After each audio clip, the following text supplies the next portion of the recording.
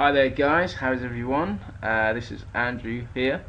In the last tutorial I showed you how to create a ship on a space background. Now there's not much functionality to this because you can't actually do anything at the moment. You can't make the ship move, or you can't control anything, so we're going to change that slightly. I'm going to First of all, what I want to do is actually create a new object. Now we're just going to go up here and type spaceship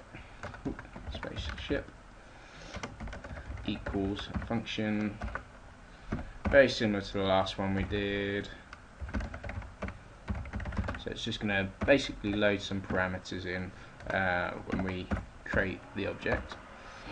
It's going to take these parameters as arguments. Now we're going to want to put x again as usual. If I can type properly, this y equals y, this width equals width.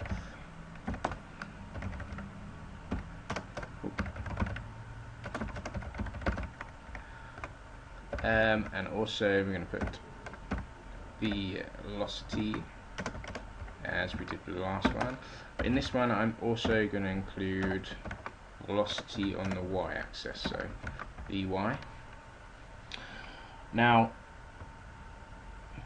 we've created this object. When we want to start the game, we're going to create basically these parameters. I should explain, are going to control how are just going to be directly related to the ship image. So when we create this object here, we're actually creating the x, y, width, height, and velocity of the ship character. So all I need to do is, now that I've created a constructor, I want to construct the object. So I'm going to go down into the start game function.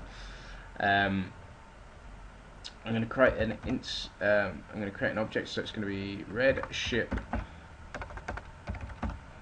equals new spaceship.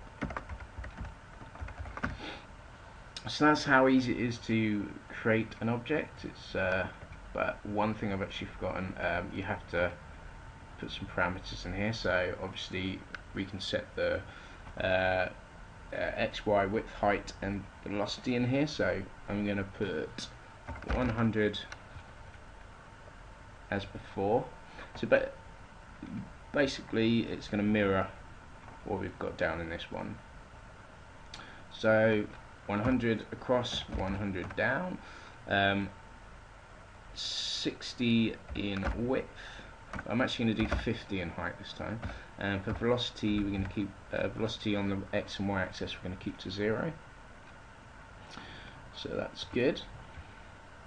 Now when I go down to the animate function, when we draw the image, we're actually, rather than writing the parameters directly into the draw function, we're going to reference the red ship object. So we're going to put redship.x, redship.y, redship.width, and redship.height. Now if I save this, hopefully, yeah, we get pretty much the same thing, except the slightly smaller in height. So that essentially does pretty much the same thing, but it just gives us more control. So by having an object to create all the parameters for the ship, makes it a lot easier to kind of change it when we want to, rather than just putting the parameters directly into the draw function. Now that's done, we kind of want some functionality. We want to try and create some movement on here, or some kind of control. So what I'm going to do for now is I'm going to make it so that when we click on the canvas the ship will go up, and when we release the mouse button the ship image will fall down. So essentially when objects will come on screen in our later tutorials we'll be able to click, well they're going to be asteroids actually, which is a bit obvious.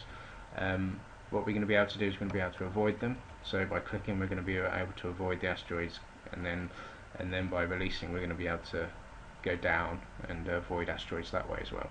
So we're going to create a variable called click down. So this is going to hold a Boolean value. It's either going to be true or false. Either the mouse button is going to be clicked down or it isn't. So it's either going to be true or false value in there. Now we need to provide the functionality for what happens when the canvas is actually clicked on. So to do this we can reference the canvas with a bit of jQuery, and we're going to say when the mouse button is down, kickstart this function here, and we're going to say when the mouse is down, click down equals true.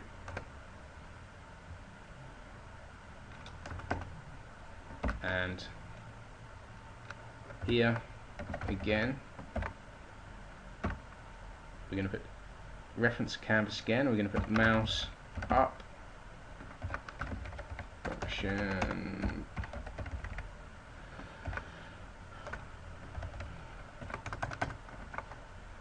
so if the mouse is released, click down equals false. Now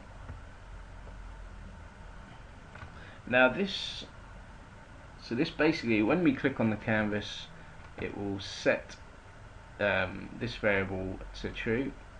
If the click down, if the mouse is up, so if the actual button's released, then it will be set to false. So now that we've done this, we need to basically provide the logic so that when the button's clicked down, the ship will go up, and when it's released, the ship will go down. So to do this,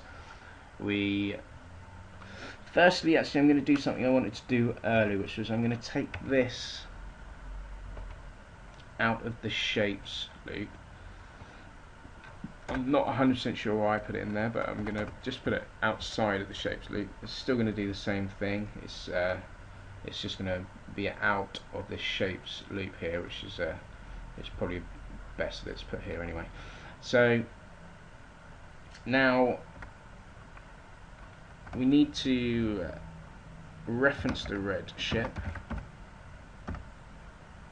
and we are going to say redship.y plus equals redship.velocity_y.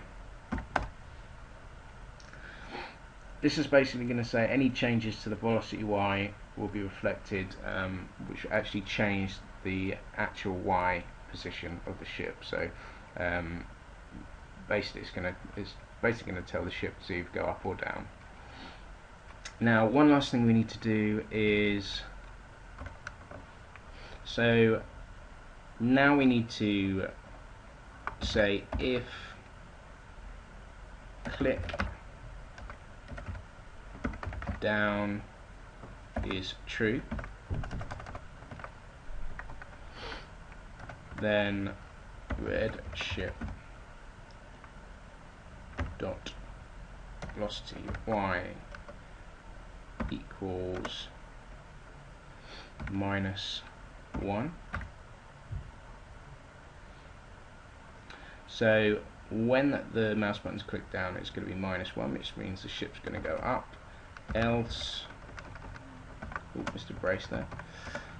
Else redship dot velocity y equals 1.